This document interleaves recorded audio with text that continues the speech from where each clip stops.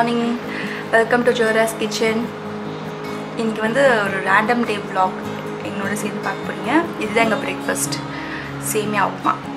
தா எடுத்துட்டு. இன்னைக்கு கொஞ்சம் லேட் ஆயிடுச்சு breakfast. 9:30 ஆயிடுச்சு. சூடா இருக்குதா?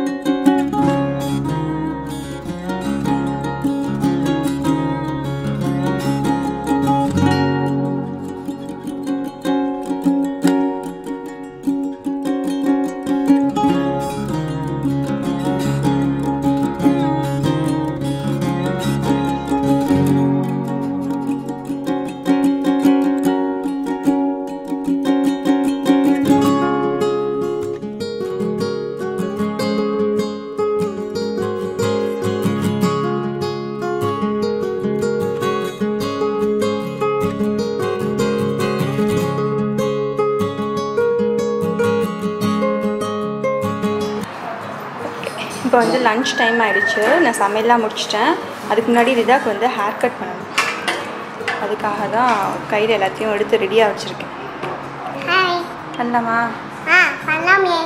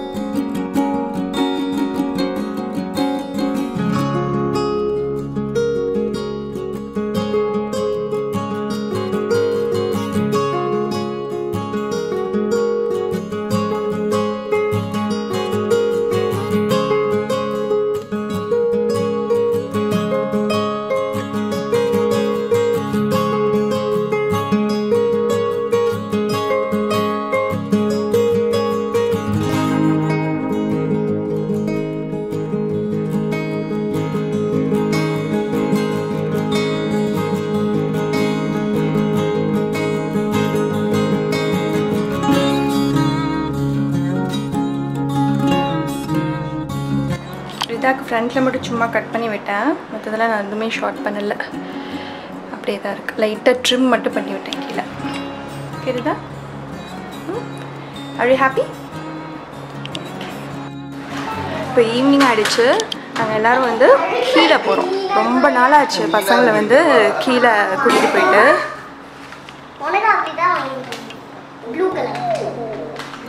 காமி ரிதா, மாஸ்க் காமிப்போம்.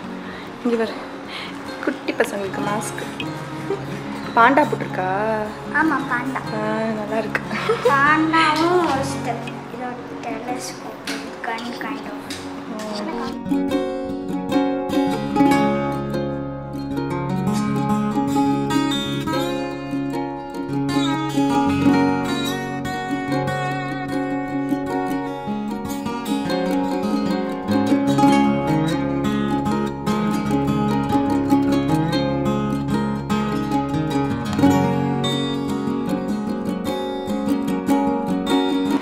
வந்தோம்.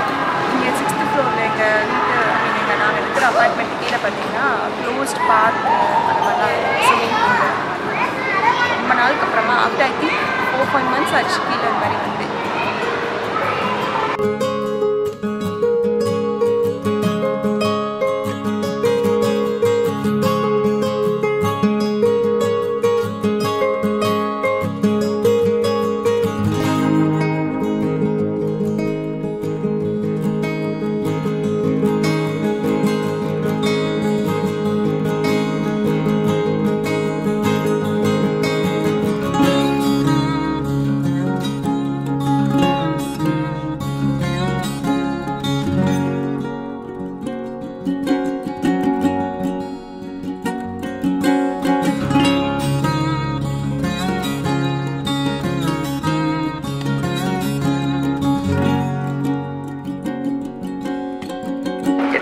இன்றைக்கி டின்னருக்கு வந்து பட்டர் சிக்கன் மசாலா செஞ்சு காமிக்க போகிறேன்.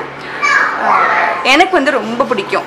வெளியில் வந்து டாப் ஃபார்ம் சொல்லிட்டு ஒரு ஹோட்டல் இருக்கும் சென்னையில், நிறைய பேருக்கு தெரிஞ்சிருக்கோம் கண்டிப்பாக. அங்கே வந்து பட்டர் சிக்கன் மசாலா சான்ஸே இல்லை, வாய்ப்பே இல்லை, அவ்வளோ டேஸ்டியாக இருக்கும்னு. அது நீங்கள் அந்த சைடு தான் இருக்கீங்க இல்லை வேறு எங்கேயாவது ஏரியாவில் இருந்தீங்கன்னா கூட கண்டிப்பாக அங்கே போய் சாப்பிட்டு பாருங்கள். இன்ன வரைக்குமே அந்த டேஸ்ட் அவங்க அப்படியே மெயின்டைன் பண்ணுறாங்க. கொஞ்சம் ஸ்வீட்டாக இருக்கும், பட் நல்லாயிருக்கும்.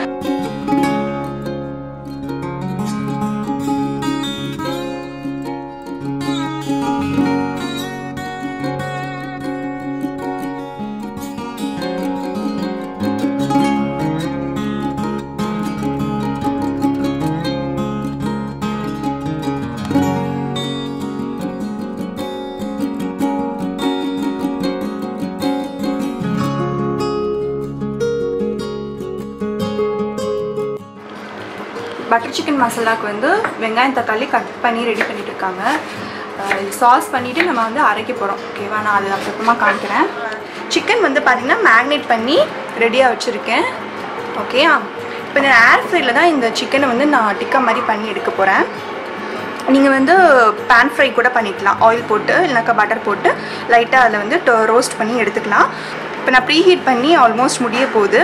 180 டிகிரி செல்சியஸில் ஒரு 10 மினிட்ஸ் ப்ரீ ஹீட் பண்ணேன். நல்லா சூடாக இருக்குது. நான் பெரிய பெரிய பீசஸாக தான் போட்டிருக்கேன். இனிமேல் நம்ம கட் பண்ண போகிறோம். 10 மினிட்ஸில் இது டக்குன்னு முடிஞ்சிடும். ஸோ 10 மினிட்ஸ் வைப்போம். அது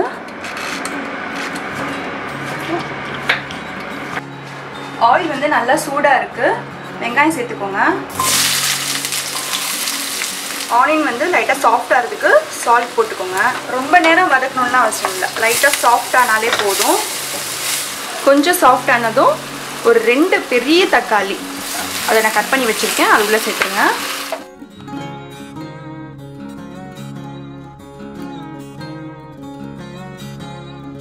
ரொம்ப நேரம் வதக்கணும்னு அவசியம் இல்லை, நம்ம இமீடியட்டாக மற்ற மசாலாலாம் போட்டுடலாம். 2 டீஸ்பூன் அளவுக்கு காஷ்மீர் சில்லி போட்டுக்கோங்க. 2 டீஸ்பூன் மல்லித்தூள், 1/4 டீஸ்பூன் கரம் மசாலா தூள், கொஞ்சமாக கஸ்தூரி மேத்தி,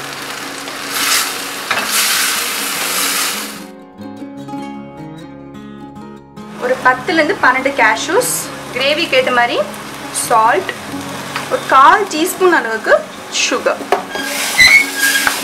இப்போது இந்த மசாலாவை வந்து நம்ம பேஸ்ட் பண்ண போகிறோம். அதுக்கு முன்னாடி இந்த தக்காளிலாம் வந்து நல்லா மேஷ் ஆகி உருவு தெரியாமல் போயிடும். அந்தளவுக்கு நீங்கள் ஸ்லோ ஃப்ளேமில் வச்சு குக் பண்ணுங்கள், அது ரொம்ப ரொம்ப இம்பார்ட்டண்ட். நல்லா மேஷ் ஆகிடுச்சு தக்காளிலாம். இந்த ஸ்டேஜில் அடுப்பை ஆஃப் பண்ணிடுங்க. இது கம்ப்ளீட்டாக கூல் டவுன் ஆகட்டும். நம்ம ஒரு ஸ்மூத் பேஸ்ட்டாக இதை அரைக்கணும்.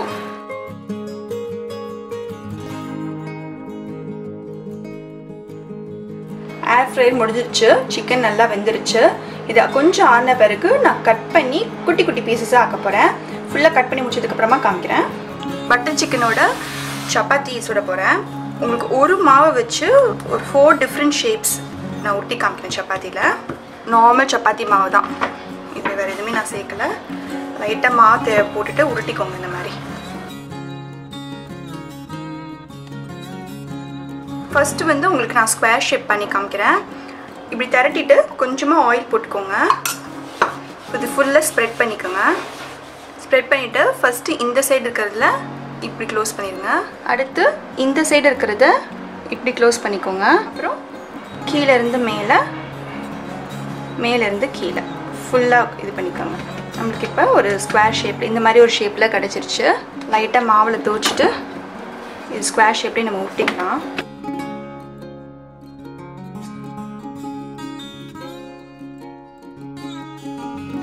நமக்கு ஸ்கொயர் ஷேப் கிடச்சிருச்சு. இது ஒரு மாச்சிடலாம். இது உங்களுக்கு ட்ரையாங்கிள் ஷேப் பண்ணி காமிக்கிறேன். இதே மாதிரி மாவு ஊட்டிட்டு ஆயில் ஸ்ப்ரெட் பண்ணிக்கோங்க ஈவனாக எல்லா இடமும். மேலேருந்து கீழே இப்படி ஃபோல்ட் பண்ணிக்கோங்க. இங்கே கொஞ்சம் ஆயில் இல்லைனாக்கா கீ, உங்கள் சாய்ஸ் தான் அது.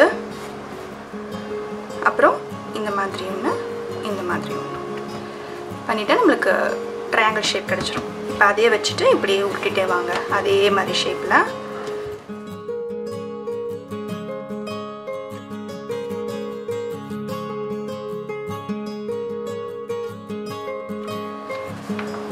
உங்களுக்கு ட்ரையாங்கிள் ஷேப் ரெடியாக இருக்குது. நெக்ஸ்ட்டு லேயர்ட் பரோட்டா எப்படி பண்ணுறது காமிக்கிறேன். இது மாதிரி ரவுண்டாக திரட்டிட்டு நடுவில் கொஞ்சம் ஆயில் போட்டுக்கோங்க. ஆஸ் யூஷுவல் இப்படி எடுத்துட்டு இப்படி ஃபேன் மாதிரி ஃபோல்ட் பண்ணுங்க. நல்லா கொஞ்சம் நல்லா இழுத்து இழுத்து பண்ணுங்க.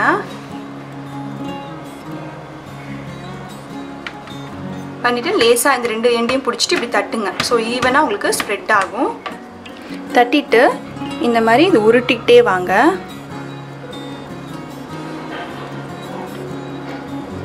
உருட்டிகிட்டே வந்து இந்த எண்டை வந்து இப்படி இங்கே உள்ள தள்ளிடுங்க. தள்ளிட்டேன் லேசாக இப்படி ப்ரெஸ் பண்ணிக்கோங்க. இந்த ஸ்பெஷல் இந்த லேயர்ட் பரோட்டாக்கு மட்டும் என்ன செய்யணும்னா கொஞ்சம் மாவு உருண்டை வந்து அதிகமாக எடுக்கணும். ரெண்டாவது இந்த மாதிரி தட்டின பிறகு கொஞ்சம் மேலே லைட்டாக ஆயில் அப்ளை பண்ணி வச்சுடுங்க சுடுற வரைக்கும். அடுத்து நார்மல் ரவுண்ட் ஷேப் தான் காமிக்க போகிறேன். இதில் என்ன புதுசு இருக்குது அப்படின்னு நினைக்காதீங்க. எனக்கு தெரிஞ்ச சில டிப்ஸ் ரவுண்டாக வரதுக்கு நான் சொல்கிறேன். இந்த மாதிரி மாவு எடுத்துகிட்டு நல்லா உருட்டிட்டு ஈவனாக லைட்டாக உதிரி மாவில் துவச்சி எடுத்துக்கோங்க. எடுத்துகிட்டு இப்படி லேசாக ப்ரெஸ் பண்ணிக்கோங்க. ஃபஸ்ட்டு கொஞ்சம் ஃப்ளாட்டின் பண்ணிவிட்டு அப்புறம் தான் நம்ம உருட்ட ஆரம்பிக்கணும்.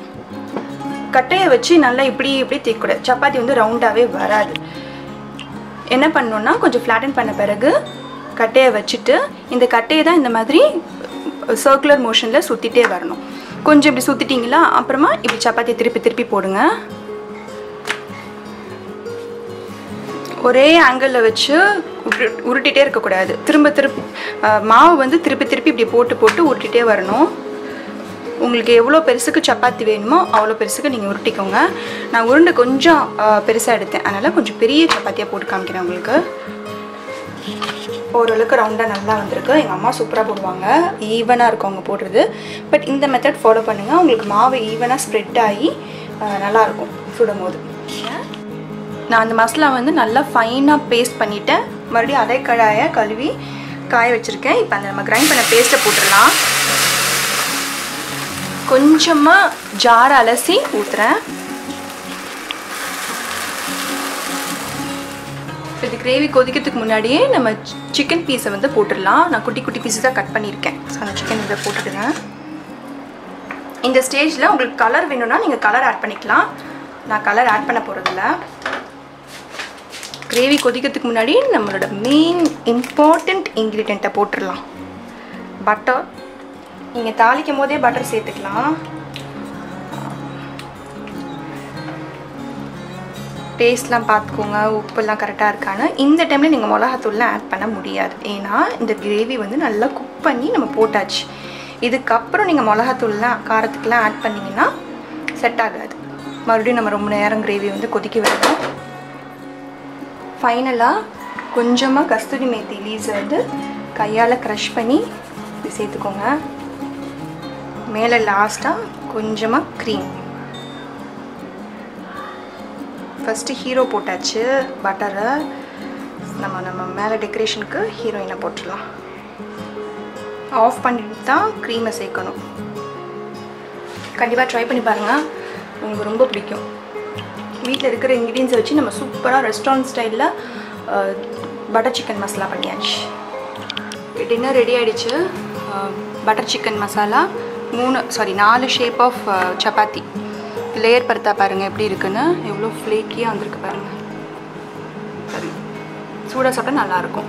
நம்மளோட ரவுண்டு சப்பாத்தி கண்டிப்பாக ட்ரை பண்ணி பாருங்கள். கண்டிப்பாக பட்டர் சிக்கன் மசாலா ட்ரை பண்ணி பாருங்கள், ரொம்ப சூப்பராக இருக்கும். இந்த வீடியோ உங்களுக்கு பிடிச்சிருந்துச்சுன்னா லைக் கொடுங்க, சேனலுக்கு சப்ஸ்கிரைப் பண்ணுங்கள். இன்னொரு வீடியோவில் உங்கள் எல்லோரையும் சந்திக்கிறேன். பாய்.